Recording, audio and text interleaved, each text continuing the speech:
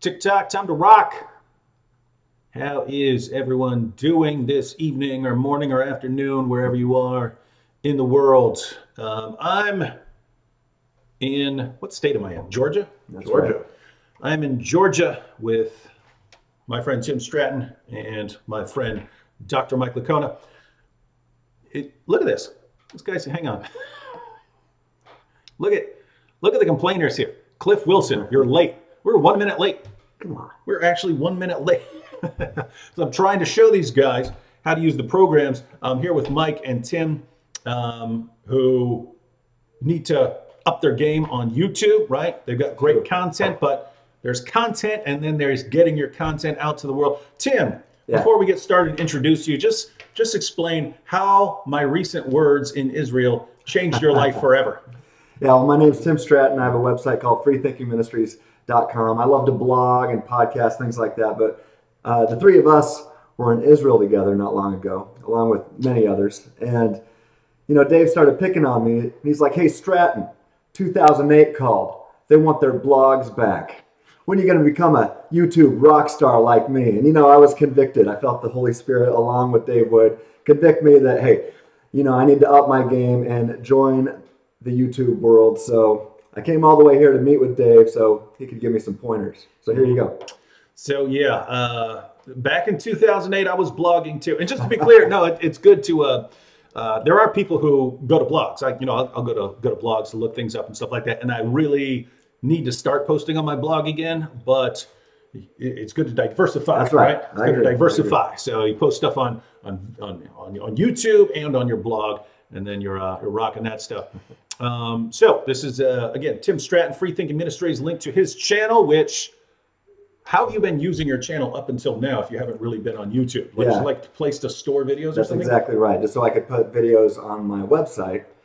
I had a YouTube channel here that really nobody knew about. So stay tuned. It's going to be officially kind of relaunched soon. But hey, I'd love to have you subscribe to what I've got going right now. Just search for FreeThinking Ministries.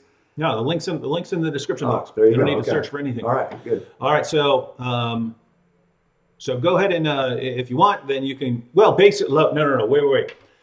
See if you like some of his responses that he gives tonight during a Q&A, and then if you think, hey, I like this guy, then click on there. Understanding that up until now he's kind of just been using YouTube to store his videos, but that he's going to be focusing more on YouTube here in the near future. So then you can be ready for it. All right, and we have as well Mike Licona. How you doing, Mike? Hey, doing just great. It's great to have you. Thanks for coming on down to Georgia and visiting with us and showing us some of the ins and outs of YouTube. Yeah, we're doing YouTube. The master with it. We're doing YouTube tutorials. I told people recently we're going to build an online apologetics empire. We're going to get a bunch of people posting on YouTube and all this stuff, and so that's it's one of the cool things to do this year. Gonna run everything. Gonna run everyone through YouTube training and get everyone. Even see, there are people. You know, there are apologists who write lots of stuff. There are apologists who go around speaking. There are YouTube apologists and people like me who focus all their attention on YouTube. But basically, wherever your energy is focused, if you're using YouTube at all, you might as well use it well. So that's what we want for everyone this year. Look at this. Hang on. I'm just focusing on some of these complaints. First of all, we have, where is Sam? Who cares where Sam is? He's probably sitting in front of his screen crying that he's not with me because he's jealous. And he's always been jealous of Mike Licona. And he's always looked up to Mike Licona as the greatest New Testament scholar and historical Jesus scholar on the planet. And so Sam is probably in tears right now, trying to figure out why he's not on here. And Sam, it's easy. It's because you suck at YouTube. All right. Now you heard it. One sec. We want to hear more from you real quick. We're just trying to get through a few of these initial comments. Fred Sanford says, can you repeat the live chat rules, please? Thank you. If you're talking about whether people should be banned or something like that, basically, if people are in the comments section and they're really nasty and not focusing on the comment, not focusing on anything and trying to distract people and so on, you want to give them a timeout at first and warn them. If people are like insulting others, not really contributing anything, you want to give more leeway to like Muslims than you do, to Christians, right? If a Christian's in here and he's just being a jerk, well, he should know better. If it's a Muslim or an atheist, you might want to give them a little more leeway, give them a warning or something like that. But guys, come on, we should be here to kind of, get along and have fun and not be so darn negative all the time.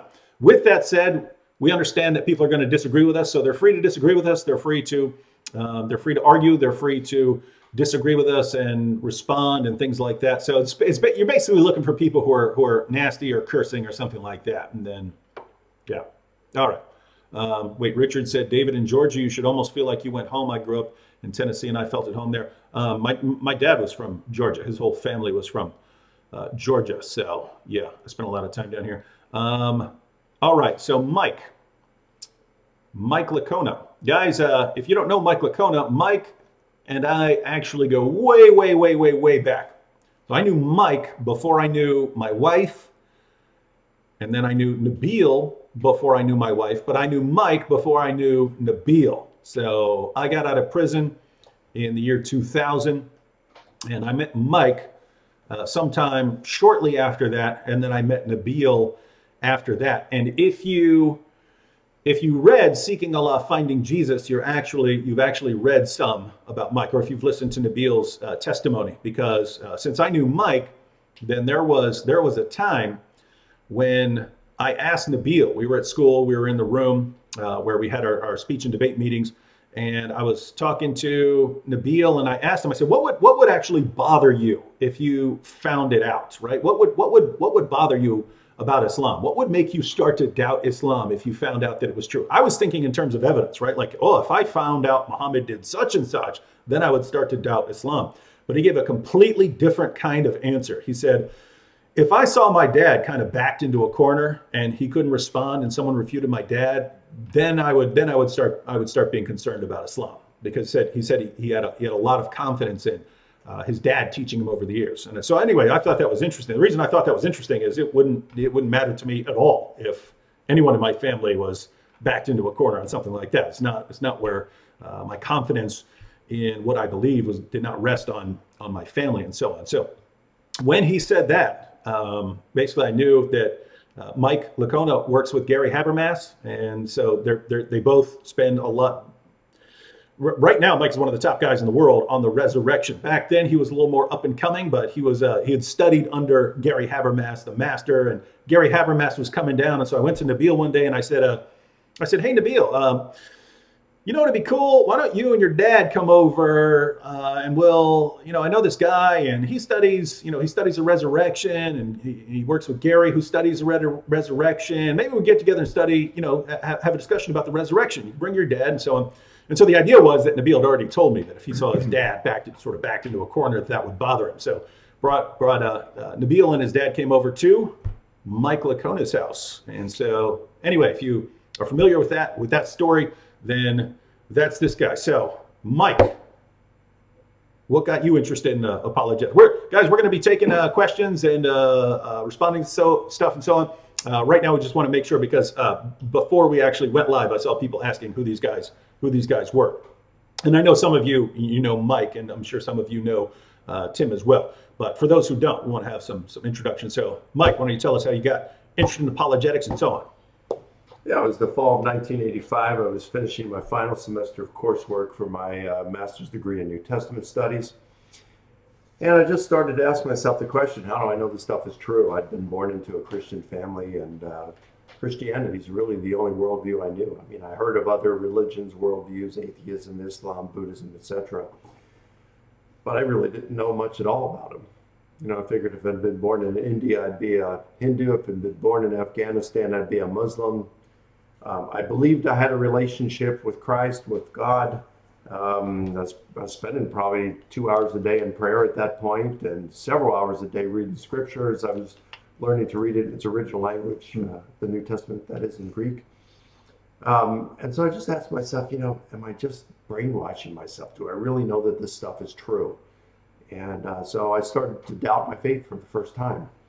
I got one of my roommates suggested I go see Gary Habermas. So I knocked on the door of his office. He invited me in. I mean, he didn't put me down at all or anything like that. He just said, hey, there are lots of people who doubt. He told me he had doubted at one point.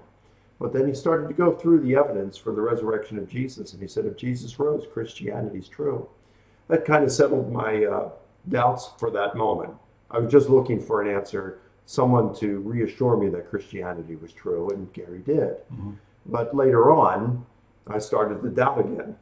And I went through various periods of doubt. And even into my doctoral work on the resurrection of Jesus, as I was studying the philosophy of history, I've done a lot of work on the philosophy of history and research with it. And I started to recognize that I had my own biases. I wanted Christianity to be true. I wanted the resurrection of Jesus to be confirmed. And this had a very, this wasn't good in an investigation on the resurrection of Jesus because it could compromise the integrity of my research. And so I just, I worked out things I was just obsessed with doing as an objective research project on the resurrection of Jesus as was possible for me. Nobody can be 100% objective. We all have what we want. But really what we want is truth. And if Christianity is false, I wanted to know that. I didn't want it to be false, but if it is false, I wanted to know that. And so it took me a lot longer to get my doctorate because the average doctoral dissertation is 60 to 80,000 words. Mine was over 250,000. So whereas in graduate school, a term paper that was 20 pages, double spaced with a few footnotes was a nightmare to me. Mine was, well over 500 pages, single spaced, and over 2,000 footnotes. So that's what led me into apologetics. It was my own doubts. I needed them resolved, and I didn't. In the end, it wasn't pat answers that I wanted. I didn't want to just be reassured that what I believed was true. I wanted to get to the bottom of things. I wanted to know whether it really was true, no matter where it led. Mm-hmm. All right, well, that's cool. I want to ask Tim the same question because keep in mind, lots of people become Christians. The vast majority of people become Christians who are raised Christians don't decide to go into kind of what we do. Constant, endless discussions of the evidence and so on. So it's good to find out why. We're going to take a couple quick comments real quick first, and then we're going to go back to Tim. Chris Claus here says, Chris, are you related to Santa? I'm sorry, I'm sure you get that all the time. Chris said in the super chat, God bless you. Question for Mike Licona, do you still feel looking at the Gospels as historical biographies is the best way to view them? I do, yeah, absolutely. There's a lot of work that has been done over the years. Both classicists and New Testament scholars view the Gospels as ancient biographies, or at minimum that they share a lot in common with ancient biography. Back then, genres were fluid. They could blend in with one another and cross lines. So yeah, I think we have good reasons to believe that the Gospels are ancient biographies and that they intended to report accurate history. Mm-hmm. And guys, just so you know, again, Mike will probably talk a little bit more about his background, but he's a historical Jesus scholar. So he studies this way more than I do. So this would be a good time for questions along those lines. Mike, up here we have interesting comment here. Jude Augustine said, hey, David, I like you, but I disagree with you with your video about India's I am Indian and a Catholic. It's pretty safe. Come here and see. Stop judging from there. Jude, here's my concern. One, I would have to wonder if you watched my video, because I acknowledge that Christians and Hindus get along very well in certain areas, and that in certain areas there don't seem to be any problems. I pointed out that in other areas of Hindus, churches are being burned down, Christians are being killed, and so on. Now, so if you're disagreeing with that and you're saying that this doesn't happen, that there aren't places where churches are being destroyed and vandalized, and there aren't places where Christians are being killed. If you're saying that, then that's pretty interesting, but you'd have to take that up with the New York Times, the BBC, NDTV, all these different networks, and some of them Indian, some of them Western, that are actually putting up pictures of burning churches and cars that have been torched and so on. And you're going to have to show that these guys are just flat out making all of this stuff up. And if you're going to do that, then I'd be interested in hearing that, because you'd be exposing some gross blunders from the media. But Mike, you happen to know some people who know quite a bit about. I have a board member. Situation. I have a board member. He's a physician here in the United States. So one of your friends, you know someone personally. He's a close friend. He's from India, born in India, raised in India. He practices medicine over here now, but he became a Christian. He was a Brahmin. He's Brahmin, and became a Christian. He says he cannot return to India now. And his mom became a Christian and is experiencing some persecution right now over in India. So, yeah, Christians are being persecuted. Now, I don't know the full story, but I've been told that the current president of India has said he wants to wipe out Christianity from India in the near future. Yeah. Well, so, yeah, Jude, again, in order to, we kind of know too many people who are saying, no, there is persecution over here. So again, the only way I can see of reconciling the information that we're aware of is that it's okay in certain areas and not okay in other areas. So if you're saying, no, that's wrong, it's okay in all areas, please explain.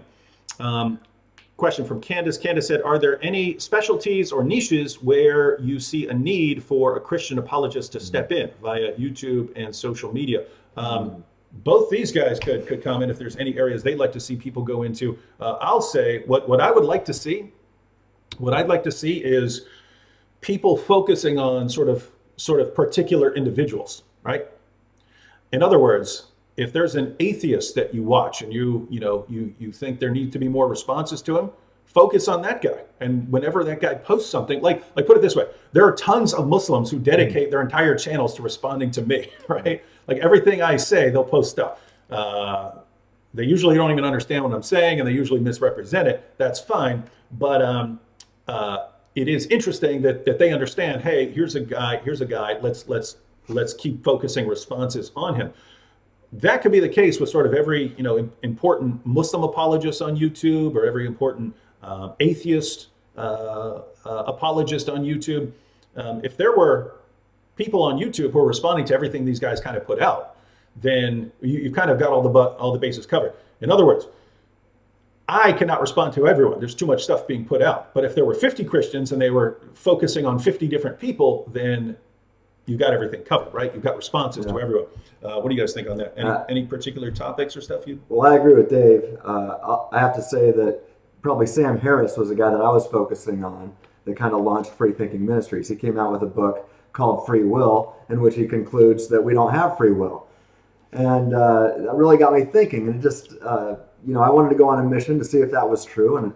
And so that's why I started FreeThinking Ministries. I do believe that we have free will. I also think that we can deductively prove that. And I think the best explanation for the fact that humans have free will is the existence of God. In fact, I think it's the biblical view of God. I argue for that. But there's also other atheists that I like to interact with. Mike does the same thing. He's got a handful of guys that he's really kind of focused on interacting with. And Mike, why don't you share a little bit about that too? Oh, yeah, well, I do agree with both of you. And it's hard to know who to go, after. I guess you just have to take on who you want to. And several years ago, I know Bart Ehrman was having a big impact. He still is. Probably the most influential skeptical New Testament scholar in the world today. And, he's a really good communicator. He's very persuasive. I wasn't persuaded by his arguments. And so I years ago, I did a few reviews of his book, some of his books, and also ended up debating him a few times. We have since become friends. I respect Bart. We get along really well. We disagree on things, but we have a friendship. So then that's been kind of interesting how that has happened. But I value that friendship. So, and it's neat. We can disagree with people. We can challenge what they're saying. He can challenge what I'm saying. I think as long as we do it respectfully, we can get along pretty well. But it takes two to do that. Bart's willing to do that. I'm willing to do that. And perhaps you guys can find someone who's willing to do that, and you're willing to do that. Mm-hmm. Yeah. So, guys, I would say 2 ways to go. Either focus on what you're really interested in, or focus on something where you notice that there aren't enough people responding to it. One of the main reasons I am still dealing with Islam is I've never thought there were enough people dealing with the topic, right? I mean, when I was getting started in apologetics, almost everything was geared towards atheism. When I'm sitting there thinking, gosh, you've got this ideology with well over 1 billion followers, and there just were very few people focusing on that. And so find something you're interested in or passionate about, or find something where you're looking at it, and even if you're not necessarily focused on that, you understand there aren't a lot of people responding to it. A couple of super chats here. Hannah says, thank you for what you do. Third time watching the live stream, and it's helping me. That's cool. We'll keep watching. We're going to have by the way, today we're just kind of doing a Q&A, but if you want us to address a specific topic over the next couple of days that has something to do, especially with the areas that these guys deal with. So Mike deals with a lot of, again, historical Jesus studies, things like that. Tim, what are your favorite topics again that you deal with? Primarily free will and the implications of that topic. I also, when it comes to Christian theism, I argue for a view called Molinism, namely mere Molinism is a focus. That's what I did my PhD dissertation work on. And so I like to argue or tell people about the apologetic significance of Molinism, and if you're a Christian and a Christian apologist, why you should also be a Molinist when you do apologetics works. But this is one of the things that I find interesting. I don't expect all Christians to find it interesting or to agree with me, but I find it a fascinating topic. We might want to do just a whole live stream on like free will issues. Yeah, I'd love to do that. We might do that before I leave here. Gene Wallace in the super chat says, Jesus saves, the rest enslave. Amen. Harley says, Plantinga argues that the proof for the resurrection can bolster faith, but never ground it. Knowledge of God is given by divine action. Thoughts? So what do you think about that? Well, I know Plantinga is a great philosopher, and he's going to be able to talk about some things that's just going to lose me. Okay. Mm-hmm. Just to be clear, one of the greatest philosophers of all time. Yeah. And certainly one of the greatest philosophers of our generation. So I would just say, look, I think most people recognize that if Jesus rose from the dead, Christianity is true, period, right? Mm-hmm. I remember after my debate with Shabir Ali back at Regent University in 2004. I was there with Nabil. You were. Sitting side by side with Nabil. And when he was still a Muslim. And you took Shabir to see the Passion of the Christ. I took Shabir to see the Passion of the Christ. I messaged him ahead of time, and I was like, hey, you guys are doing a debate on the resurrection. The movie might come up because the movie just came out. So if you want to see it, I'd be happy to take you there. And so I actually picked him up when he was coming out of the mosque to give a presentation. That's where I met Shabir. And I took him out to get some food, and then took him to see the Passion of the Christ. So I remember after the debate, you were walking out with Gary Habermas. Mm-hmm. And I think Gary had a graduate assistant with him that he brought. And you were walking ahead of Nabil and I. We came out of the auditorium. We're walking down into the parking lot. And I remember Nabil saying, Mike, you did really well tonight. I think you won the debate. And he said, I think Christianity does have some good evidence. So does Islam. But he said, the only thing I think you Christians have over Islam is the resurrection of Jesus. And I said, that's it, folks. Nabil, did you hear what you just said? Because if Jesus rose from the dead, it's game, set, match. Christianity's true, period. And he said, well, yeah, you're probably right there. And then I said, hey, Doc, Gary, come here. Nabil, tell Gary what you just told me. You remember that? Mm-hmm. And then he came down and we all talked about it for a little. So if we're going to talk about grounding and whatever, I'm not sure in what sense that Plantinga is referring it to. I would just say, if Jesus rose from the dead, we are on good grounds for believing that Christianity is true. And there's really good evidence to think that Jesus rose from the dead. Now, if we go through some philosophical and scientific arguments for God's existence, does that bolster the case? Sure. But I do think that just looking at the resurrection itself, the evidence for it, the historical case, gives us adequate reason, more than adequate, to believe that Christianity is true. Yeah, now, if just to be clear, Harley, if you're talking about like, saving knowledge of the truth or something like that, obviously we believe that the Holy Spirit, right, that the Holy Spirit is the one who does that, and that we can't come to Jesus unless we're drawn by the Father. And so if you're talking about that, but I mean, guess what? People can look at the evidence for the resurrection, conclude that Jesus rose from the dead, and then conclude, well, gosh, if I'm going to listen to anyone tell me about God, I'm probably going to listen to that guy. Do you have anything you want to add, or should we go to some more? Yeah, let's just keep it going. Keep going? All right.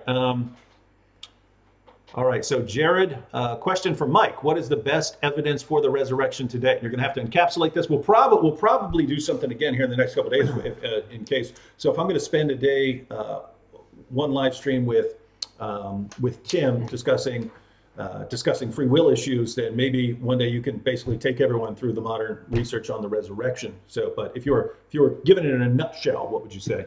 I'd say best evidence, or best or simplest way to present it is, there are a number of facts, and I say facts in the sense that these are strongly supported items that are strongly supported by the data, and so strongly supported that even nearly a universal majority of scholars today will grant them as facts, whether they're atheist, agnostic, Jewish scholars, whatever. They all will, acknowledge these. These would be things like Jesus' death by crucifixion, that shortly after a number of his followers had experiences that persuaded them Jesus had been raised from the dead and had appeared to them.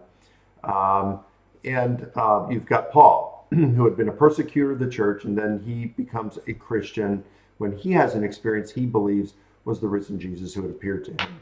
So, I mean, if you just take those three facts, which are granted by nearly 100% of scholars across the board today. Now, of course, you're always going to get someone who disagrees, like say Jesus never existed. You even have Holocaust deniers. You have people who say we never landed on the moon. So you're never going to get 100%. But I'm talking about bona fide scholars in the relevant field, nearly 100% would agree on all three of those facts. Now, what a historian has to do is formulate hypotheses to account for those facts, and then choose the hypothesis that best explains those. Which one explains all of them? Which one explains them without forcing them to fit? Which one explains them without some sort of great amount of speculation involved? Given our background knowledge, which one of them explains these facts the best? And the resurrection hypothesis, by far, explains those three facts better than any competing hypothesis. So that's how I, in a nutshell, I think is the best. It may not be the strongest way. You could add some other things, but I think it's something that where we can all come together and say, okay, we can agree on these facts. Now, what's the best explanation of these facts? And then we can, discuss that. But that's how I would. That's a simple way to argue for the resurrection. Dapper Dave in the super chat says, strange request. Can you dedicate a video that addresses the appeal of Islam from the Quran? The appeal of Islam from the Quran. I would like to be better having a conversation with a person of that faith to explain that Christianity is the way to go. Thanks.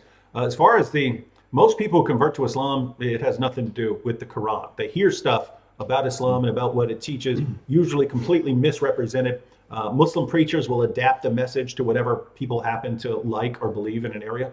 So if you're all about feminism, they will adapt the message of Islam so that it's a complete feminist message.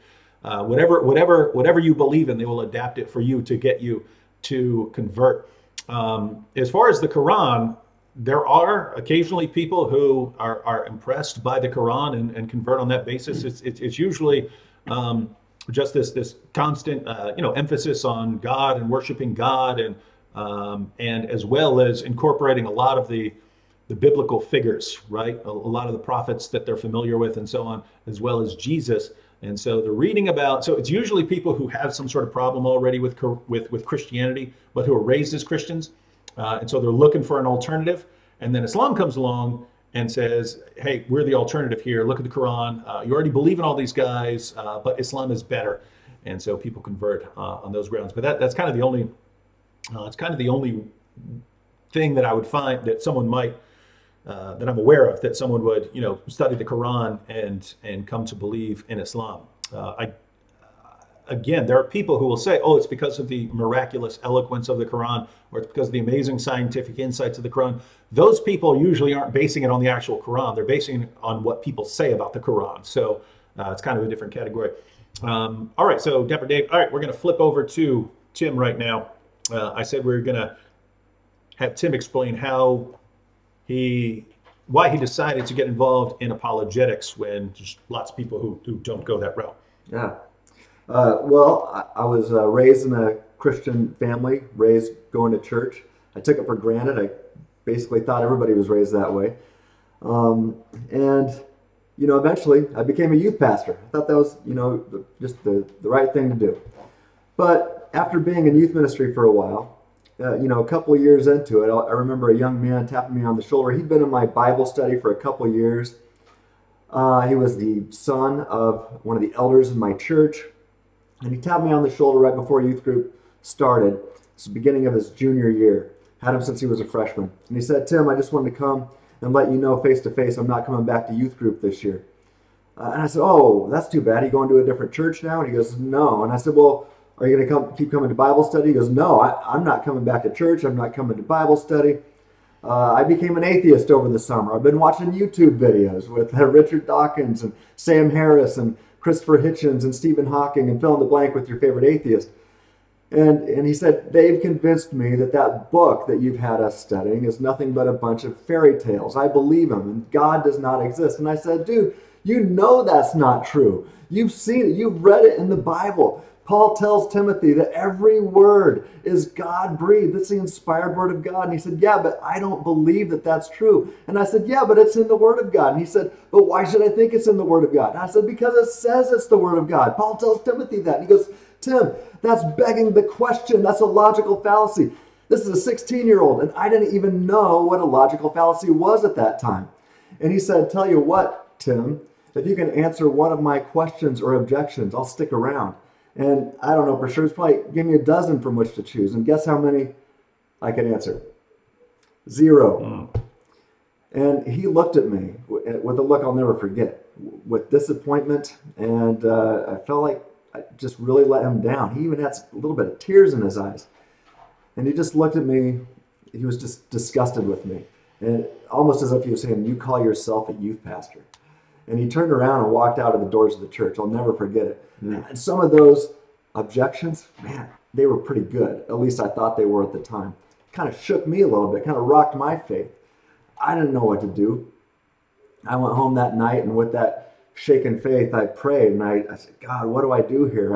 I never felt like I was the smart kid in school. And he's raising all these questions, and objections for everyone from physicists to philosophers. And I was like, I can't contend with those. And I felt like God was telling me, man, if you're going to be a shepherd, you got to learn how to defend the sheep. And I didn't know how to do that. So a colleague of mine gave me a book called Reasonable Faith by William Lane Craig. And I started Googling him, and I found, I was watching his debates. I found some guy named Mike Licona, reading his stuff. And man, my faith was just being strengthened, and I was learning how to answer these questions. Eventually, I wanted to go to Biola University so I could learn from these guys. And it's just been a fantastic ride. My mind has been transformed. So that's how I got into apologetics. I realized that there were so many high school students and college students that I was working with who were losing their faith. And even if they were keeping their faith was getting rocked too. And I realized they had real questions, genuine questions that needed answered. And I felt like God was calling me to answer these questions. And it's been a fun journey. But that's how I got into the field of apologetics and philosophy, and now systematic theology too. So, well, speaking of philosophy, Braxton Hunter here. Braxton. Is Cartesian certainty attainable or necessary in historical studies or philosophy or anything else? I'll just say quickly here at the beginning. Yeah, I think you can have Cartesian certainty in certain areas that Descartes said that you can have them in, like my own existence, right? There are philosophers who will deny this, right? I think it was Hume who said No, you can't conclude that you exist from thinking. You just conclude that thinking exists, right? So you do have people who would object to it. I think it's silly. If I'm thinking, I obviously exist, and I think I'm absolutely certain about that. There is the question, though, of whether you'd have that kind of certainty in different fields like history and so on. What do you guys think? Yeah, I agree. It seems obvious that I can know with certainty that I exist. I'm not sure about my body or this guy. Yeah. I can run thought experiments. Maybe I'm in some kind of a matrix or a brain in a vat or something like that. But it's obvious that the thing that I call I exists. I'm a thinking thing. And even if I don't have a body, even if I don't have a brain, I'm a thinking thing. And so that seems certain. But yeah, I think there's very few things that we can have that kind of certainty with. But I think we can know many things with extremely high degrees of certainty. And as Mike likes to point out, we can know that the resurrection of Jesus occurred with extremely high degrees of historical certainty. And so, I would agree. There's very few things we can know with 100% certainty, but I do know I exist. And that doesn't mean that I don't possess knowledge of these other things. I have real knowledge that God exists. In fact, I'd say I'm certain that God exists. But I don't like putting numbers. I don't think we have to put numbers on things like that. I just say I possess knowledge that Christianity is true. Mike, what are your thoughts on that? Well, first, there is one thing I can know for certain, is that Braxton Hunter is an awesome guy. I love Braxton. He's a great friend, one of my dearest friends, really a great guy, cool guy. I'd encourage all the viewers here to plug into his station at Trinity Radio. He's just a great guy. Let me add that Braxton is also now a new regular contributor on FreeThinkingMinistries.com, so you can follow his work there. Wow. Yeah, he's a great guy. That said, I would also add that when it comes to historical work, there's no way that you're going to get absolute certainty, Cartesian certainty, when it comes to historical conclusions, especially when you go into the past. All historians can do is look at the data that has come down to us, formulate hypotheses, and make conclusions that are based on varying degrees of certainty, and every one of our conclusions are provisional. In other words, we'd say it could have been otherwise. Now, that is in terms of historical conclusions. And I can have a great deal of certainty, but we're not going to have absolute certainty. But very few things in life we have absolute certainty about. And as I heard one person said, if we wait until all the lights are green before we head into town, we're going to spend the rest of our lives at home. Yeah, I would add that, we normally don't demand absolute certainty for pretty much anything, right? I mean, are you absolutely certain that someone's not going to axe murder you as soon as you walk out your house? No, someone might do that stuff, but you don't live your life based on things you're absolutely certain about. One thing is interesting, though. I think there are lots of atheists who sort of make their career out of demanding absolute certainty in certain areas, right? In other words, if you give them if they use an argument like the problem of evil, and they say, hey, my argument proves this, then, even if you can point out 12 different problems with the argument, you're still supposed to accept the argument because, gosh, there's just so much suffering in the world, right? But if you're giving a design argument or a cosmological argument or something like that, if they can find any way out, no matter how ridiculously improbable, even if the only odds of them being right is 1 in 10 to the 257th power, something like that, they'll say, there you see, your argument fails. And so the demand is actually for absolute certainty, which we have almost nowhere. So basically, people shift their levels of skepticism in response to what they do or do not want to believe.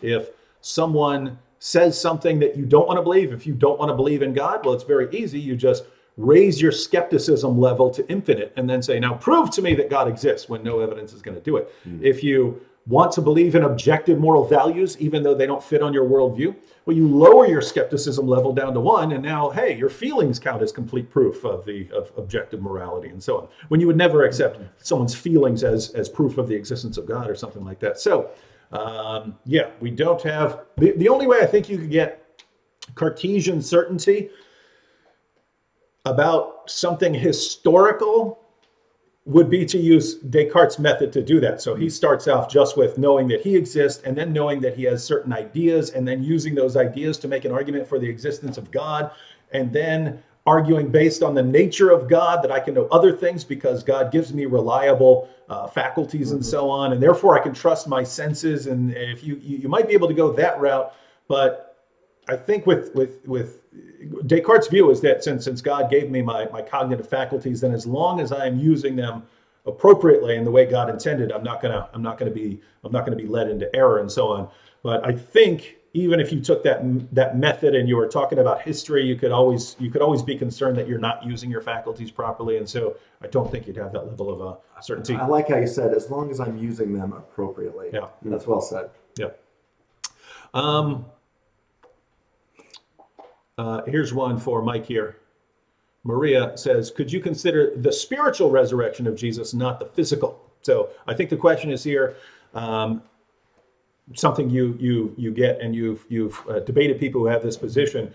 Can we think of Jesus just rising spiritually rather than a physical resurrection where it's actually his body that returns to life? Does everyone get the question? So Christians normally believe in a physical resurrection. Jesus was buried in a tomb and then actually rose physically. There are people who would want to argue that no, it's just a spiritual resurrection, right? Yeah. Not a physical one. What are your thoughts on that, Mike? Well, I think they're wrong. Not only do all four Gospels clearly present a bodily raised Jesus that leaves behind an empty tomb. They end up talking with him. They are invited to touch his hands and his side where, the nails in the spear had been. Now, someone can say, well, Paul wrote probably before all of the Gospels, and he talks about a spiritual resurrection in 1 Corinthians 15. But you got to read all of Paul. I don't think that's what's going on in Paul. Romans 8:11, he says, the Spirit who raised Jesus from the dead will also give life to your mortal bodies, which suggests it was to Jesus' mortal body that was given life. Philippians 3:20-21 says, we eagerly wait a Savior who will transform our humble bodies, transform them to be conformed to Jesus's glorious body. So it's a transformation. You read 1 Corinthians 15, it talks about, and verses 50 and following, it talks about a transformation of our bodies. 1 Thessalonians chapter 4, verses 13 through 17, probably the earliest piece of literature in our New Testament. And Paul says he doesn't want us to grieve as those who have no hope when we've lost a loved one, because we're going to see them again. And he basically says how when Christ returns, he's going to bring back with him those who have died as believers. And then the trumpet will sound and the dead in Christ will be raised. Well, what does that mean? If he's bringing the dead in Christ back with him, how are they going to be raised then after he brings them back with him? Well, it's simple. The dead in Christ are raised in terms of their corpse are brought back to life. The spirit of that person is brought back into that corpse and then is transformed into the powerful, glorious body that's animated by the Holy Spirit, as described in 1 Corinthians chapter 15. You have Paul in 2 Corinthians chapter 5 that says, we die and we're with Christ. To be absent from the body is to be present with the Lord. So again, when we die, our spirit leaves our body, goes to be with Christ in heaven. When he returns, he brings back our spirit with him. Our corpses are regenerated back to life. The spirit is returned to the body, and it is raised, transformed into a resurrection body. And several verses, like I said, in Romans chapter 8, verse 11, 1 Corinthians 15:20, Christ is the first fruits of those who sleep, dead. And then verse 23, each in his own order, Christ the first fruits. After that, those who return, those who belong to Christ at his coming. So again, we go to be with Christ in spirit when we die, but the resurrection happens of us. Bodily resurrection happens when he returns, but it's the same way he was raised in the year 30 or 33. So it is definitely a bodily resurrection that Paul and the Gospels refer to. A spiritual resurrection is just misconstrued. Here's another quick one from Mike. Mike said he doesn't like reading the Old Testament. Can you clarify? What are you talking about, Mike? You're saying you don't like the Bible? What the heck is wrong with you? Yeah, I'd be happy to clarify. Look, I like to be honest. There are some things in the Old Testament just they bother me. They kind of disturb me. I don't understand them. But I have to admit, it's a different kind of literature than we have in the New Testament. I do believe that it's divinely inspired. I have enough trouble understanding some of the New Testament literature within its context, and that's why I like to study the ancient world and understand how things were going on. I haven't had the time to do that with the Old Testament. So yeah, there are some things that trouble me in the Old Testament, things that make me feel uncomfortable. And I know that I'm just never going to get the time to be able to wrestle through them as like some of the Old Testament scholars do. I'm really focused on the New Testament. All right. We have a Ham Sunshine says, please introduce Tim to vocab. You know vocab. Oh, yeah. Right? Don't you know vocab? What's up, vocab? No. He's not vocab. He's saying introduce Tim to vocab. Yeah, I know vocab. Yeah, he knows vocab. What are you talking about? What are you talking about, Ham Sunshine? Maybe he wants you to choke vocab out or something like that. I'm not messing with him. All right, here's one.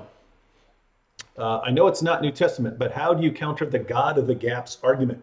You familiar with the God of the gaps argument? Yeah. Everyone know the God of the gaps argument? It goes like this. Yep. So you give some argument based on, let's say, probability or something like that, right? So if you talk about DNA or the origin of life or something, and you show, hey, it's so improbable that these molecules went into this order on their own to form life. It's so probable that there must be a designer. And the response is, no, there's a gap in our knowledge, right? There's a gap in our knowledge. We don't know how it happened.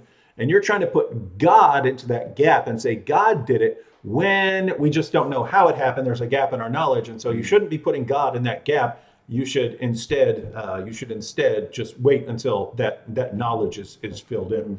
What do you think about that? Yeah, it's the old, well, I can't figure it out, so God must have done it. Mm-hmm. You know, I've never reasoned like that. Well, not at least since I got into apologetics and studied that. I might have the old Tim, the old youth pastor might have done that, which wouldn't have been good. But, yeah, you know, I think about arguments like the Kalam cosmological argument. And if the two premises are true, you know, anything that begins to exist has a cause and the universe began to exist. Now, those two premises seem to be true, right? We don't have any reason to doubt them. And all the evidence, all the data supports those two premises. So we're quite rational in saying that those two premises are true. Well, if they're true, the conclusion logically follows that therefore the universe has a cause. And when you think about the nature of the universe, it's all things time and space and all things nature. Well, if nature, time, and space began to exist, now we can make some rational inferences. We're not jumping to conclusions and saying, therefore God, or therefore God must have done it. Not at all. We're saying if nature, time, and space all began to exist, which is supported by the scientific data and through logic alone, if nature, time, and space began to exist, then the cause of all nature has got to be other than nature. And that just simply means supernatural. The cause of time has to be timeless. And if it's timeless, then it's also beginningless because beginnings require time. If it's spaceless, or if the cause of space had a beginning, or if space had a beginning, then whatever caused space to come into existence has to be spaceless. And if it's spaceless, then by definition it's immaterial because matter requires space to exist in the first place. We can also conclude some other things. Whatever caused nature, time, and space to begin existing, whatever caused the entire universe to begin existing, must be extremely powerful. I can't think of anything that would require more power. And ultimately, I believe, I don't have time to cash this out here, but I believe that we can, you know, since things don't happen apart from time, then the universe can begin to exist unless it's at least the best explanation that the cause of the universe can make a volitional choice, or shall I say, the cause of the universe has free will to create or not to create, and it's not caused to do something to do so by something else, because there wouldn't be anything else. Anyway, when you start looking at all these rational inferences that the cause of the universe must possess, you start looking at it, wait, timeless, that means it's eternal, spaceless, therefore spirit, if you will, other than nature, supernatural, extremely powerful. It doesn't prove omnipotence by any means, but it sure seems to point that way. And a mind with free will, that only persons do that. What is the best explanation of that? And that seems to be what we call God. Now, I'm not saying that, I'm not jumping to that conclusion. I'm reasoning there. I'm taking steps to reach that conclusion rationally. Those are rational inferences based on a deductive conclusion. Mm-hmm. So it's not God of the gaps at all. And we can do that kind of reasoning with all of, Dr. Craig calls it the cumulative case of arguments. And there's more of it than he normally uses as well. So we have good reason to think God exists and good reason to think that Christianity is true. Yeah, I would just add, I've been planning for a while to make a video on the God of the gaps argument because it's been so massively misused. First thing, here's an interesting fact. It was Christians who came up with the God of the gaps argument, right? It was Christians who noticed that people were pointing to things where we couldn't figure something out and they were saying God did it. And it was Christians who pointed out, hey, some of you people who are arguing for the existence of God based on things we just don't know enough about. You need to stop that. God is the cause of everything, right? God is the cause of the entire universe. God is the cause of all of science. God is the cause of all of these things. So don't try to force God into these little gaps. God's responsible for it all, right? So that was their point, and then atheists jumped onto it. Didn't really understand it, and then they pointed out that because some Christians were doing this, right? Some Christians were just pointing out something that we didn't know, and then claiming that God is the cause of it. So one, Christians were the ones who invented this response. So there were Christians who noticed that Christians were doing this, and they called them out for doing it, right? So that's one thing. Two, as Tim's pointing out, when we build an argument based on the fine-tuning of the cosmos or the origin of the universe or the complexity of life, we're not arguing based on our ignorance. We're arguing based on what we know. We're arguing based on this wealth of information we have and what we know about where these things tend to come from. When you see how sophisticated and complex life is, guess what? If all of our experience tells us where you get things that are that sophisticated and that complex. You get them from an intelligent source. So those are a couple things. I would point out. And the other thing is, remember earlier when I mentioned that atheists tend to dial their skepticism up to 10 when there's an argument for the existence of God on the table and they demand complete proof and so on. And as long as you can't give complete proof, they'll reject your argument. Well, notice if atheists were actually consistent with this God of the gaps argument, you could use this about anything. You could use God of the gaps argument about anything. So suppose I say right here, hey, I know I'm holding a water bottle in my hand. Say, well, no, maybe there's another explanation that you're not thinking about, right? Maybe a powerful alien is tricking you into thinking that you're holding a water bottle. You haven't considered that explanation. So quit using your water bottle of the gaps explanation, right? Like, why do my senses tell me that there's a water bottle here? Well, I'm assuming that because a water bottle exists right here. But guess what? Something else could explain it too, right? Couldn't something else, like aliens tricking me or me I'm dreaming right now? Couldn't there be other explanations? Therefore, I shouldn't believe in the evidence that I have because I could imagine a gap, right? I can imagine a gap in my knowledge. The gap would be there's some other explanation that I'm not thinking about, right? So there's a gap right there. And I'm just filling it in with my belief that there's an actual bottle. Well, what happens when you put together, as Tim pointed out, the cumulative case for the existence of God? It looks like God is what explains all of these things. You can always say maybe there's some other explanation that I haven't thought of, and so don't put God in that gap. So yeah, problems. I got a couple questions here, unless you want to talk any more about that one. No, you can jump in. All right. So here's one from... Wait. First, look at this. Look at this. Shameless Shamoon has entered the live stream. Ooh. Why? He wasn't getting anyone watching his because no one watches his. And so he has to come over here and disrupt ours, hit and run, probably posted a comment and then ran in order to distract everyone from the information that's being presented. You see how he works? You see how he works? Gosh, Why are there people like this? Anyway, Hey, Sam. Sam needs attention. Sam needs attention, so he comes over to our live stream to get attention because he can't get any attention on his own channel. All right, thank you. Go ahead. All right, so who's this? Stub-a-Dub asks, "Hey Tim, Stub-a-dub. you said we can find evidence for free will. This is new to me. Can you explain in a nutshell? This is a common topic with atheists." Yeah, that's right. It is a common topic with atheists and also with Christians too. It was atheists who got me into this topic on free will, and I developed some arguments, namely to show that atheism was false. And then I started being attacked by Christians who said, no, we don't have free will. And so I started dealing with both atheists and Christians who deny free will. I like to have conversations with people on both sides of the theistic aisle. But I would recommend, to get started on this, I have a kind of an intro level article on my website. It's called Thinking About Free Thinking. And, you know, that's why it says free think right here. So thinking about free thinking. But let me give you the nutshell argument. It's just two premises and a conclusion. It says, if humans are not free in the libertarian sense, they cannot either rationally infer or rationally affirm claims of knowledge.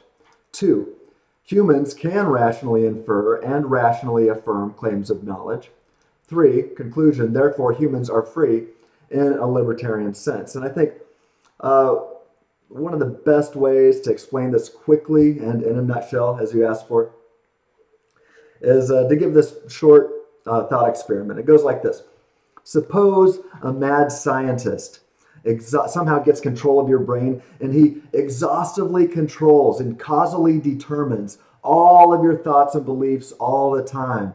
And this includes exactly what you think of and about, and exactly how you think of and about it. All of your thoughts about your beliefs and all of your beliefs about your thoughts are caused and determined by the mad scientist. And this also includes the next words that will come out of your mouth. So here's a question.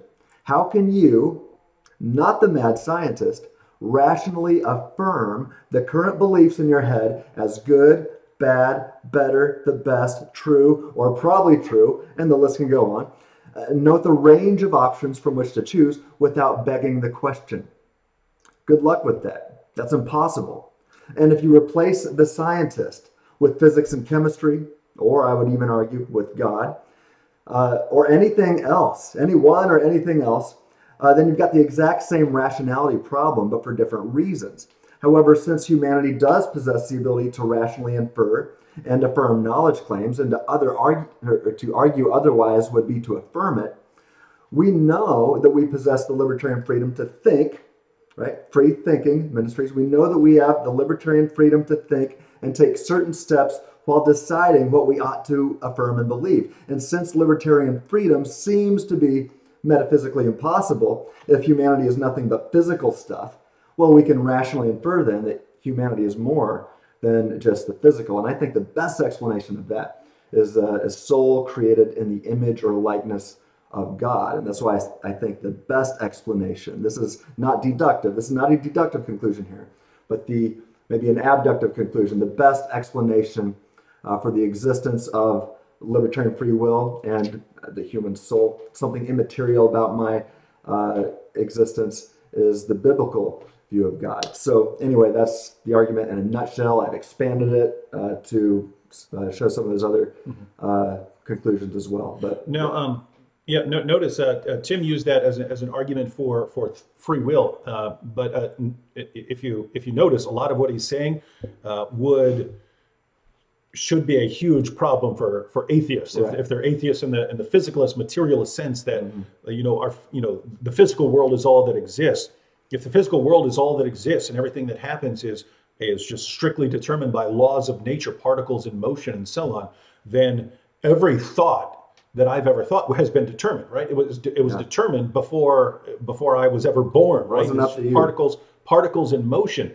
And so going back briefly to his example, just think, if every thought that you think right now was determined by a mad scientist, every thought is, you're being given those thoughts, right? So suppose you're actually a brain in a vat, in a lab, and a scientist is making you think everything around you.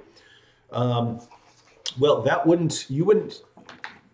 your thoughts would not, well, one, your thoughts would not be free. Two, you couldn't really say they were rational. They were rational thoughts, right? You would have no way, you wouldn't even know, right? Because that would even be up to the mad scientist. Whatever you said about your thoughts, it's not up to you. Where did you go? That's what I want to know. And so the mad scientist, he could give you a true belief or he could give you a false belief. You just wouldn't know. You wouldn't know, and so you can't even affirm your own thought processes and so on. But notice the exact same thing would follow if all of our thought processes were determined by particles in motion, right? Mm-hmm. You have a belief. If I have a different belief, who's right? Well, you're determined to believe what you believe. I'm determined to believe what I believe. It's both the result of particles in motion.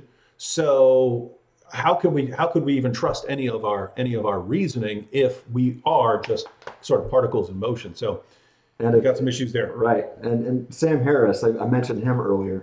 Let me read a quote from his book. This is one of the things that got me started thinking about this stuff. He says, quote, "Free will is an illusion." Now, he says this because he's an atheistic naturalist. He thinks everything is caused and determined basically by physics and chemistry or the forces of nature. So he says, free will is an illusion. Our wills are simply not of our own making. And then he says, thoughts and intentions emerge from background causes of which we are unaware and over which we exert no conscious control. We do not have the freedom we think we have. And then he says, either our wills are determined by prior causes and we are not responsible for them, or they are the product of chance and we are not responsible for them, end quote. Now, the problem here is, and he's not even responsible for these own words, so how does he know they're any good? They were determined by, his own thoughts here that he records on paper weren't up to him. They emerged from background causes over which he was unaware and over which he exerts no conscious control. So he can assume, but guess what? That assumption is not even up to him either. Physics and chemistry, according to him, caused and determined his assumption. So you just get into this state of vertigo, and it should rock you. The state of vertigo is warranted, and it's a good reason to reject this view. That if the thing that you call I can actually evaluate concepts like free will and like the resurrection, or if you can evaluate concepts, then there's something about you that's different than the rest of the stuff in the universe. Mm-hmm. You can evaluate things, even if you can evaluate it as good or bad, then you have a range of options. And I should define free will or libertarian free will very quickly. It at least means that there's no external causes when it comes to your thinking.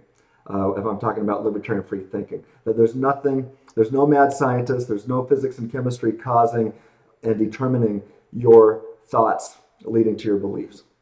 But I also like to argue that libertarian free will typically means that I possess the ability to choose between a range of alternative options, each of which is compatible with my image of God nature. And I throw an image of God, I can just say with my nature. So I have the ability to choose between a range of options, a range of alternative options, each of which is compatible with my nature. And so if I only have the ability to choose to say that one hypothesis is better than another, and I don't even have the ability to choose the other one, then I don't know for sure. I stand in no epistemic position to know if I really have inferred the best explanation or not. It's just an assumption, and like I said, that assumption wouldn't be up to me either. So anyway, that's the problem right there. All right, Mike has a comment he'd like to address. There's a quick one here.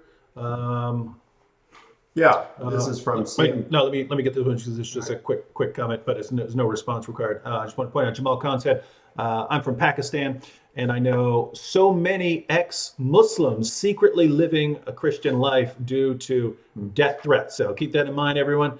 There are lots of underground Christians and undercover Christians around the world. And what will be awesome is the one day when they're finally free to announce that they're Christians, and you're going to see a lot of people in Iran and Pakistan, all these other places say, yep, we're Christians, and there's a lot of us here.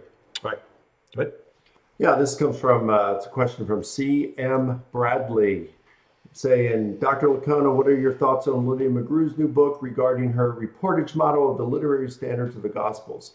Now, for those of you who are unfamiliar with Lydia McGrew, she has her work in English literature, but has published also and spent some time studying philosophy and epistemology. And in recent years, she has turned her attention to the Gospels, mainly criticizing me and some others like Craig Keener, Craig Evans, and the New Testament scholars. Hey, before everyone gets a negative view of Lydia, she is super insanely smart. Yes, she and is. I happen to like everyone who could be in this conversation. I love Mike. I love Lydia, but they have disagreements, and guess what? That's kind of okay because they're operating at a scholarly level, and they can have disagreements. But you know, when you have disagreements like this, someone might be right, someone might be wrong. And what are your thoughts on? Oh, she's wrong.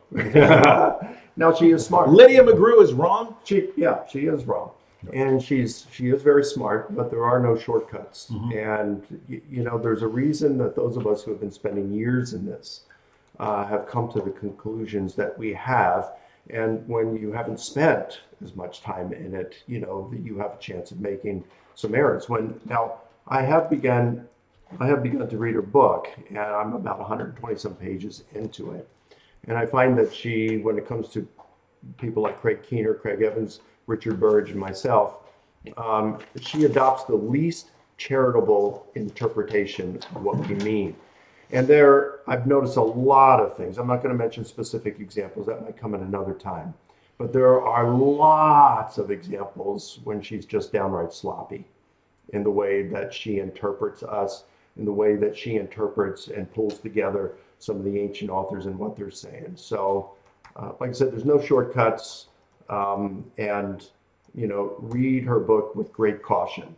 There's a reason why it's not published by an academic publisher, and she hasn't spent the years and put in the time for this, and it's really evident in the book to those of us who have.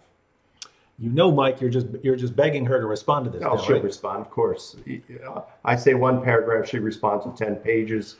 Well, what if you cram that many errors into what you said in one page, and then so it takes all those pages to unpack all your mistakes? No, well, I'm saying that you just like blows mine right there. Look, the thing is, I just can't list them. I have to be able to explain them. But, you know, she's very select, and she'll quote some author on one thing, but ignores what he has to say another thing. It's cherry picking. But the problem is, I don't think she realizes she's cherry picking because she doesn't know the literature well enough. All right. Well, we will expect Lydia's response to all of these slanderous and libelous accusations. I forgot the difference between slander and libel. Which one is it? One is written, one is spoken. Which one is it? You guys know slander is spoken, libel is written? Anyway. All right. Let's see what happens. I got one. Look at this. Wait, look at this first of all. Look at this. Sam Shimon again. Tatiana, you're here again. So he's going to someone in the chat on my live stream and says, you're here again, but you won't show up when I'm on? Sam, people don't want to watch your live streams because you're horrible, right? Who wants to watch you, right? Your head looks like a giant melon. Your arguments are horrible. Who's gonna want to watch your live stream, Sam? Come on, quit trying to come over here and poach my viewers because no one wants to watch yours. All right, go ahead. Shots fired. All right, go back to Tim here. All right, here's one from Fubaris Rex. It says, something that bothers me. Does free will necessarily lead to sin eventually? If free will explains evil in this life, how is free will compatible with a sin-free life and the resurrection? Thoughts? Yes, lots of thoughts on that. I do encourage you to spend some time on my website, freethinkingministries.com. I've written on this. There's several articles you can find here. So to answer your first question, does free will necessarily lead to sin eventually? No, it doesn't. But we know that it has. But it's not necessarily. It hasn't happened necessarily. So free will doesn't guarantee. I mean, I believe that the angels all have free will. A third of all the angels rejected God, but 2/3 of them didn't. So they had free will, and it didn't necessarily lead to sin. With humans, though, it has led to a separation from God. Next question is, if free will explains evil in this life, how is free will compatible with a sin-free life in the resurrection? Well, I believe a lot of this comes down to what Paul says in 2 Corinthians 4:17. He says, these light momentary afflictions prepare us for an eternal weight of glory beyond all comparison. Right? Paul's saying that these afflictions and the suffering that we experience in this life prepares us for eternity. So how does it prepare us? Well, I think you look at the beings who were created in a suffering-free state of affairs, Adam and Eve and Satan and a third of all the angels, right? They took their suffering-free state of affairs for granted, and they wrecked it, right? They wrecked it, but you and I are different. We've actually experienced the blessing, and this sounds weird, but the blessing of suffering. And look, I hate suffering, and I've experienced a lot of it this last year. I've experienced moral evil from people. I've experienced natural evil with my knee. I actually went blind in my eye for a while. People are asking what's up with the eye patch in the picture that Dave shared. Yeah, I went blind in my eye for a while in 2019. It was crazy. I thought I was going to lose it. Got it back. It's mostly recovered now. But that was pretty funny that I picked the eye patch picture. Well, it got a lot of attention. Yeah. I thought for sure I was going to have to become the eye patch apologist or something like that. But you and I have experienced tons of suffering in this planet, and I know that when I'm in the presence of God, like Adam and Eve and Satan and a third of all the angels were, that I'm not going to take a suffering-free state of affairs for granted. I've learned how stupid it is to sin. I've learned how stupid it is not to follow the commands of Christ. And I'm still in the process. I'm still learning more, but I've learned that much, and I know that when I'm with Christ, I'm not going to take that state of affairs for granted. So I've got a short video on my website called "Is There Free Will in Heaven?" and I believe that free will is vital for a true love relationship, and I believe that that true love relationship with God is the essence of salvation. There's nobody in hell that loves Jesus, and there's nobody in heaven that hates him. It's a true love relationship. And I've argued on my website that true love requires this libertarian free will, at least to resist or not to resist. I've argued a lot there. But if true love requires free will, and God's purpose for creating us is a true love relationship with him, and Jesus makes that clear in his two simple and easy to remember commands to humanity. He tells us, basically it can be boiled down to this: everybody love God and everybody love everybody, right? It's all about love. It's the objective purpose of life. It's why you exist. And so if the purpose that God created us for is to have a true love relationship with him and all people for eternity, then we've got to have free will for eternity. So how does he guarantee that we don't wreck it like Adam and Eve, Satan, and a third of all the angels did? Because these light momentary afflictions, Paul says, prepares us for an eternal weight of glory. Hey, I'm just scratching the surface right now, so go to my website and find out more, but great question. Two quick things for you, Tim. One, Fred Sanford says, wait, is that the Fred Sanford? Do you even know, are you too young to remember Sanford and Son? No? Yeah. You're too young? You remember Sanford and Son, right? Mike remembers Sanford and Son. I think I'm older than you. I'm older than you. Yeah. You big dummy! Awesome show. I remember that. Awesome show. Fred Sanford says, I love that shirt, Free Think or Die. Are those like available somewhere? Or is that, or you have the only one? No, you can go to freethinkingministries.com and it says FTM swag at the top, and click on that. That's Free Thinking Ministries swag, the FTM swag on freethinkingministries.com. That's right. That's right. And just again, the link to both their channels are in the description box, so you could go to his channel there, and then he has also links to his other sites. But no, Fred Sanford, you can get your own Free Think or Die shirt, and one for Lamont, and another one from Aunt Esther, and another one from Grady, and one more from Julio, and one more for Rollo.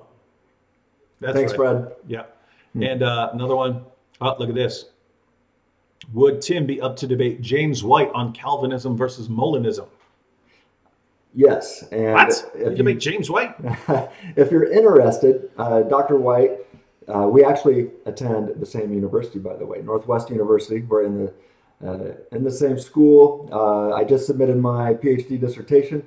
And so we're kind of classmates in a sense, we've never actually sat in the same class together. But we're both at a Reformed university. I consider myself to be Reformed. So that might surprise you, and I can defend that position. But I am a Molinist, and I can deductively demonstrate, I believe, that everybody should be, or I can deductively demonstrate that some flavor of Molinism's got to be true. Yes, I would gladly have that conversation with James White. And Dr. White was recently on Eli Ayala's show called Revealed Apologetics. And I encourage you to watch that. Eli is a fantastic host. Eli used to be a Molinist and now is a Calvinist. In fact, he says that James White is his theological hero. But with that said, Eli understands Molinism. He used to be one, right? And he left. Now, I used to be a Calvinist. I used to be a diehard 5-point Calvinist. Not only that, I affirmed what I describe as exhaustive divine determinism, or EDD, exhaustive divine determinism. I didn't just affirm tulip. I believe that God causally determined everything. When I dropped my pencil or stubbed my toe, thanks a lot, God. I was an extreme Calvinist, not just a Calvinist, but a determinist. And now I reject that view for many reasons. But Eli and I, we started on different ends of the spectrum, and we passed each other in the night. But for a few moments, we were on the same page as we were passing each other. And I love talking to him, but he had Dr. White on his show maybe the week before Christmas. And I was just on his show responding to Dr. White. I gave a 2-hour response to James White's comments that he made on that show, because he really has a poor view, an incorrect view of Molinism. In fact, he attacks a straw man. So I encourage you to watch Eli Ayala's interview with Dr. White and then watch his interview with me. That's going to be the closest thing you're going to get to a debate between the two of us right now, but I would be highly interested in having that conversation in the future. All right, I'm going to respond to 2 quick comments and then hand it over to Mike to respond to a couple of comments that are directed towards him. Let's see. Karis in the super chat earlier said, "How do I talk to an Ahmadi buddy after I read his leader's bogus books? I want to refute them, but I don't want to be rude because he bought me the books." Karis, I was actually in that exact same situation with Nabil. He gave me 2 books. I think one was from Mirza Ghulam Ahmed and one was from another of their leaders. But for anyone who doesn't know what we're talking about, Ahmadis are, they believe in all the 5 pillars of Islam. They believe in, the basics of Islam, but they have a different view of end times. They believe, so Muslims are required to believe in the second coming of Jesus. Ahmadis believe that it already happened in the person of Mirza Ghulam Ahmed. So they believe that Jesus already returned as this one guy. So they listen to that guy. And so the situation is, these books contain some of the stupidest arguments you've ever heard in your entire life. Massive sections of the book is just bragging about how brilliant the arguments are. And then the arguments are some of the silliest things you've ever read in your entire life. So one of the arguments was, if God were a trinity, then planets would be shaped like triangles and not like spheres. Because a sphere emphasizes oneness, whereas a triangle would emphasize 3 in oneness. And therefore, if God were a triune, he would make planets like triangles. And so those are the kinds of arguments. And then the rest of it is bragging about how brilliant the arguments are and so on. So the question is, how would you point these things out without upsetting the person? Unfortunately, Nabil was pretty open to me just being absolutely savage in my criticisms and so on. If you're worried about offending your buddy, a few weeks ago, I recommended a book called Tactics by Greg Kokel, and I'll be having Greg on a live stream here pretty soon to talk about this. But basically, I would say you can bring up sensitive information and very sensitive points in a non-confrontational, non-aggressive way. And this can be like the most sensitive information. So if you wanted to bring up Muhammad and Aisha, right? Just to give you an extreme example. If you wanted to bring up the fact that Muhammad had sex with a 9-year-old girl with your Muslim friend, right? Now, you could do this in a way that's going to make him not want to talk to you anymore, Or you could do it in a gentler way by saying, hey, I was reading this article, and in the article, it quoted some Muslim sources saying that Muhammad had sex with a 9-year-old girl. I have to admit that this bothers me. I was wondering if you could look through it and you could give me your perspective as a Muslim, because I just don't want to, believe the conclusions of the person who's writing the article. I'd like your input. There you're requesting information, right? So it helps to kind of how you frame the information. So if you find a really bad argument that you want the person to know about, you could come to them like that and say, hey, you bought me the books. I'm thankful to you for getting me these books. But I was reading right here in this chapter, and I was wondering what you think of this argument, because the argument sounds very strange to me, and I'm wondering if you really think that it's good. And maybe you could explain. I must be missing something here. I don't see how his conclusion follows. Could you explain that? And so you bring up the exact same point that you would bring up if you just said, hey, this is stupid, but you do it in a gentler way, and that hopefully wouldn't run someone off. So just focus on using more questions. Again, if you can get a copy of Greg Koukl's book, Tactics, I would recommend that. And also watch the upcoming live stream that I'll have with Greg, because the message is kind of geared towards that sort of thing, not driving someone away or upsetting them. So one more quick, Hattie, I'm not going to answer the question here. I'm going to respond. But Hattie in the super chat says, hello, brothers in Christ. Can we please go through the vision of Daniel about the Son of Man and how Jesus referred to himself as the Son of Man? So for anyone who doesn't know what we're talking about, in the book of Daniel, chapter 7, we read about someone like the Son of Man who came with the clouds of heaven, and he was going to receive the sort of service that is only due to God by all peoples in all nations and so on. And so he seems to be a divine figure, but he's approaching the Ancient of Days, who also is a divine figure. And Jesus at his Jewish trial, is actually, that's what they were pointing to, right? When he said he's the Son of Man coming with the clouds of heaven, that's what they said, you have to die. You have to die for this sort of blasphemy. And the reason this is important is Muslims point to Son of Man. They say, oh, he's saying he's the Son of Man, not realizing he's claimed to be a very specific Son of Man who was divine, and that this was considered blasphemous by the Jewish leaders. So the reason we're not going to go through the entire passage is I've been wanting to make a video on that for a while. So Hattie, if you do not see me here, at least by the end of February, make a video on that. Go ahead and remind me, and I'll get to it, because it's an important topic.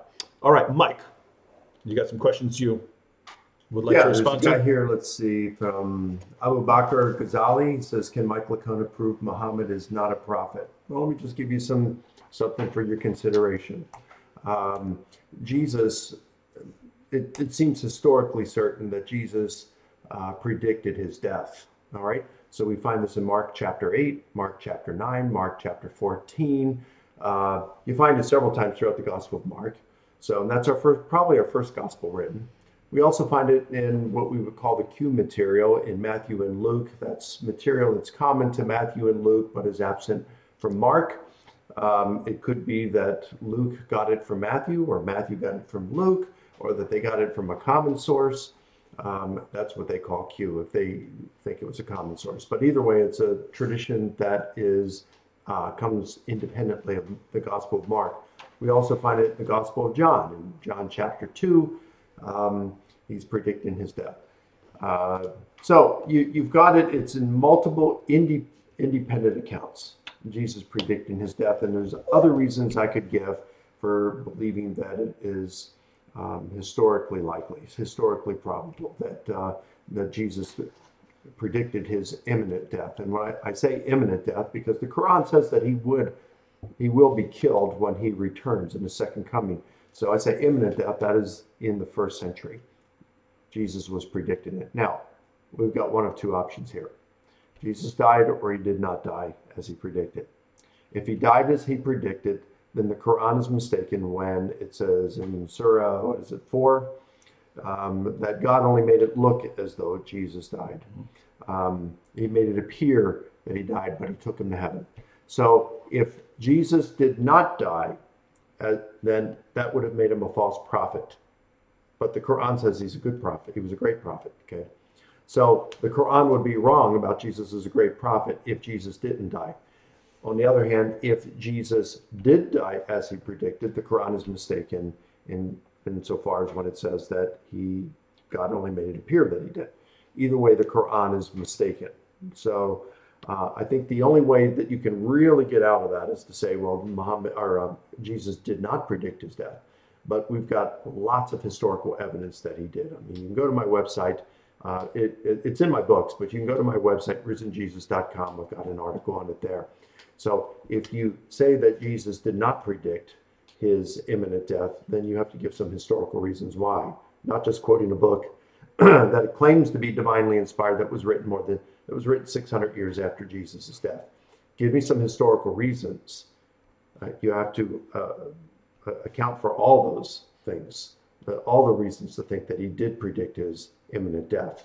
So if he did predict his death, it would seem you're going to have to determine for yourself whether you think Muhammad was a true prophet of God when the Quran has such things in it. Yeah, I'll just add to that so Mike pointed out that we have historical evidence that Jesus predicted his own death. We have the predictions recorded. By the way, it's on my YouTube channel. On my YouTube channel, there's a video that says crucifixion or crucifixion, and that explains this. I would add that if the Muslim wants to take the route that Mike said was, if he wanted a way out, he could argue that Jesus didn't say that, and therefore that the Gospels are wrong. The additional problem that he runs into was the Quran affirms not only the initial inspiration of the Christian sources, but also the preservation and the authority, right? So in Surah 7, verse 157, Allah says that during the time of Muhammad, Christians still had the gospel and were reading the gospel. If you look at how the gospel is used from the 2nd century onward, they refer to the fourfold gospel. The gospel would either refer, you could have the gospel as in terms of a message, right? Like preaching the gospel. If they're talking about a text you would read, they refer to from the 2nd century on, they treated the four gospels as a unit called the fourfold gospel. But basically it's affirming what the Christians were reading from the 1st century down to the 7th century. When we even look at Muslims, when they try to show that Muhammad is mentioned in the Gospels, because that's what the Quran says, where do they go? They go to our Gospels that we have now. So they're the Gospels that were preserved by Christians and were still being read by Christians that are affirmed by the Quran. So if you want to say that the Gospels we have are corrupted, when the Quran says that they were inspired by Allah, they say that the Quran says that no one can change the words of Allah, and that Christians were still reading the word of Allah as the Gospel, and that Christians had to judge by the gospel. If you want to say the gospel is something other than the gospel that we have, then Allah is telling us to judge by something that we don't have. And so the only way to make sense of the Quran saying that we still have the gospel and that we're supposed to judge by the gospel is that the Quran is affirming the gospel that we have. And so if you want to say that the prophecies, Jesus prophesying his own imminent death are wrong in the gospels, then your problem isn't just with history, your problem is with Islam as well, and with the Quran and with Muhammad. And so, guys, there's just no way out of this, right? History affirms that Jesus made these predictions about himself. The Quran affirms the sources that record these predictions. So if you want to deny that Jesus made these predictions, then you're kind of going against both history and your own book, and you're just gonna have some problems there. All right, what do you guys think? Shall we be wrapping up here? There's one more real quick. We'll go with this. What is your opinion of open theism? It's false. What? It's false. How can you know that? The only alternative would be closed. You're not closed-minded, are you? I'm open-minded. In fact, I'm open to considering arguments for open theism. I think the arguments are lacking. I think the arguments for middle knowledge are quite strong, and I don't see good reason to think open theism is true. But, if I could add to that, I've talked about Molinism a little bit, and somebody's asked, what is Molinism? Just really quickly, and I mentioned James White on Eli's show on Revealed Apologetics, and Eli asked him to define Molinism, and he said it would take too long, and so he wasn't going to do it. But let me tell you, you can do it in just a few seconds. Is this something about which you're passionate? No, I don't really care about Molinism, but I just know a little bit about it. But mere Molinism is what I like to call, or it entails two essential ingredients or two pillars, if you will, and that's this: that one, logically prior to God's decision to create the world, God knew everything that would happen in any possible scenario he could create. And this entails God's middle knowledge. And two, as beings created in the image of God, humans, like God, possess libertarian freedom, which, like I said, a lot of times I defend these. There's several definitions of libertarian freedom. I affirm all of them that I'm aware of. But the one I specifically like to defend is the ability to choose between a range of options, each compatible with one's nature. And so that's mere Molinism right there. If you believe that logically prior to God's decision to create the world, that God knew everything that would happen in any possible scenario that he could create, then God's got middle knowledge. And if you believe that humans are created in the likeness and image of God and possess the ability to choose between a range of options, each of which is compatible with our image of God nature, then some flavor of Molinism's got to be true.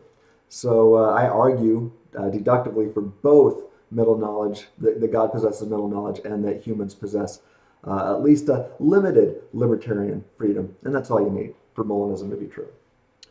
All right, should we go ahead and wrap up now? Sure. Wait a second. I'm trying to see this comment.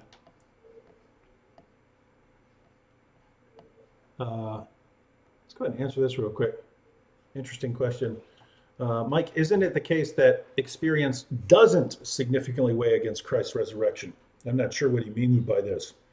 I'm not sure if he means, like, you know, of course, Craig Keener's 2-volume work on miracles. He points out that, well, just backing up, the main response for the past couple centuries to the idea of a miracle or Jesus rising from the dead comes from David Hume, who argued that since there's a uniform human experience against miracles, we go through life all day and we don't see any miracles. Then when someone comes along and claims that someone has risen from the dead, well, all of our experience tells us that that's not the case. All of our experience tells us that that's not the case. That sort of thing doesn't happen. If 100% of people who die stay dead, then there's uniform human experience against Jesus' resurrection, and therefore, I'm sorry, I just can't believe what you're saying if you tell me that a man has risen from the dead. Now, there are all kinds of problems with that. One, you should never believe anything unique that happens in experience if it's the only example of its kind. So notice, following this. You should reject the atheist's claim that life formed on its own, right? Because wait a minute, it doesn't keep happening. All of our experience tells us that it doesn't happen. Why would you believe that, right?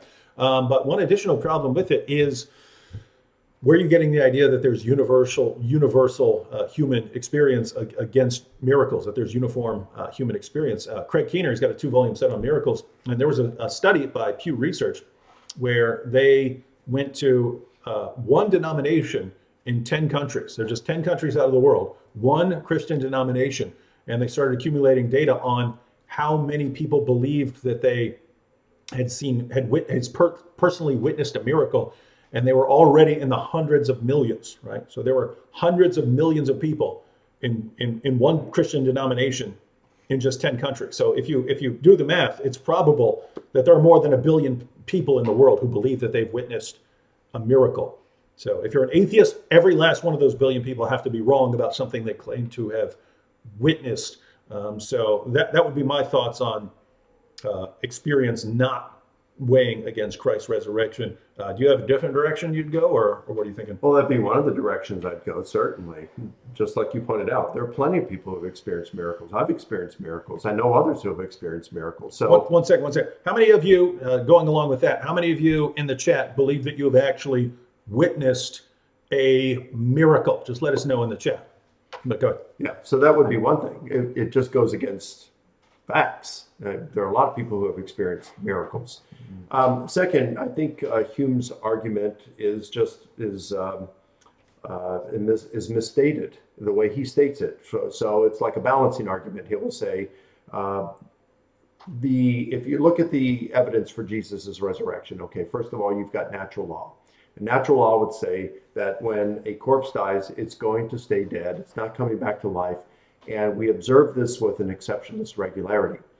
The evidence that we have that Jesus rose from the dead is human testimony, and human testimony can be quite reliable. It can also be quite unreliable.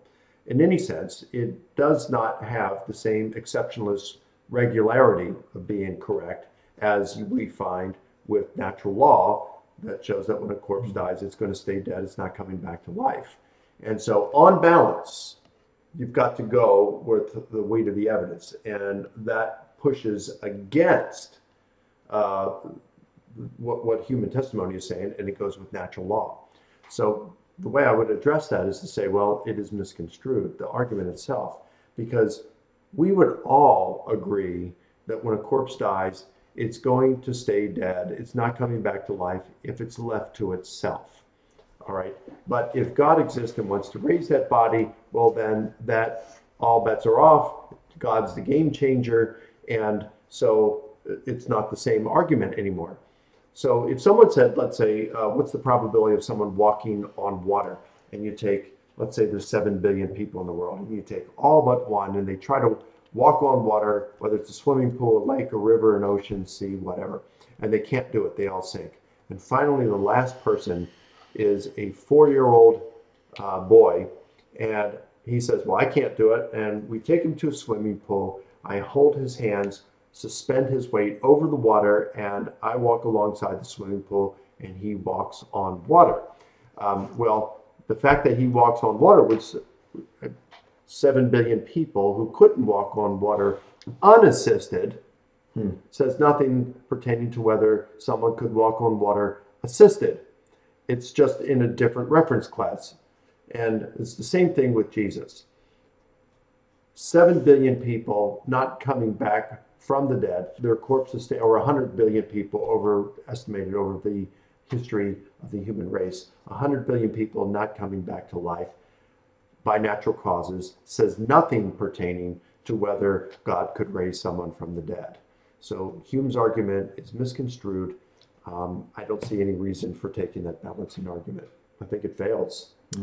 All right. Now check these out. Guys, correct me if I'm wrong, but when you type 1 as an answer to a question, that means yes? Is that correct? Let's just get that. I don't know. Well, I saw a bunch Sure. of 1s. I see Okay. people doing that on certain channels. I just wanted to verify that 1 means yes. Is that Because correct? typing 2 extra characters is too hard. Yeah. Yeah. Tell us it. Yeah. Okay. Or So nothing. yeah. Mitch there says 1 equals yes. All right. All right. So let's go ahead. So we asked, by the way, how many of you, and there are a little under 700 people watching right now. So we asked, how many of you believe that you have personally witnessed a miracle? Let's go ahead and check these out here and then we'll close out. Kara says, I did. Mustard Seed says 1, so that's a yes. Joe Schmo says me. The Free Lion, your death said 10,000. I don't know if you mean 10,000 miracles, Wow. but that'd be a lot. Side note, SD11 and crew said, let me organize a debate between you and Dr. Zakir Naik. Deal. I agree here. See if he does. FB said, I did. Stud Muffin said 1. Just Me said, I have. Robert says he had a vision of Robert said, I had a vision of 9/11 on the 10th. Renee said yes. Rose said yes. Robert said yes. Ursa said me. Cheryl said 1, so yes. Candace said, I've witnessed several miracles. Skeeter Lee says, I have. Ham Sunshine said yes. Psalm 116, I witnessed miracles. Susan says, experienced at least 2 miracles right off the top of my head. Kent, I have. Laura Lee put her hand up. Dave said, I've definitely myself witnessed a miracle. Now why? Chris said, not yet, but check out what's going on here. All the Wiser said, yep. Weaver said, 0 miracles here. Pete said, yes, multiple supernatural experiences. Shawnee, I have. Texas Toast, I have. James Payne says, yes. Julian, yes. Samuel, me several times. Glenn says, have witnessed miracle. Black Angel, yep. Sophia, yep. Super M, I have. Suze, yep. Healings plus personal salvation was just amazing. And what says, yep. Salacin said, yes, many times, a few myself, experienced for myself. This is interesting. Andrew Martin says, I'm an atheist and I've had lots of miracles and I've even done them too. That's an interesting. Bakhtivar said, I have not. Marion said, I survived something that should have killed me. Is that a miracle? Well, I mean, it depends, right? You can be sick and, you know, statistically you should die, but you don't, and that could just be your immune system, or it can be a miracle. So there'd have to be more info. Lisa says, yes. The school said, maybe. Ink 70 says, me, many times, to the Muslims in the chat. Tesfaye says, yep. Darkwing Duck says, I have. I'm guessing 2 means no. So Pan Aggie says no. Joel said, I saw a friend healed of a generated disc in his lower back publicly. Greg J says, me. Salty is very salty because he says, I've never witnessed a miracle. Trust Jesus said, I was saved, but that's not what you mean. I know. Nuxa said, me, I have experienced 2 miracles. End Time Prophecy says, yep. Stubbadub said, I have had statistically improbable prayers answered, if that counts as a miracle. Linda says, yep. Michelle says, I have experienced a miracle, Act 17 Apologetics. Jude says, I've experienced divine love of Christ. AZ Farmer says, yes, I've seen a miracle. My wife died for 20 minutes in a hospital and then woke up. Wow. Joseph said, just last year I experienced a miracle. RMS, I have. Choose Jesus, I have. Les Douglas says, yep.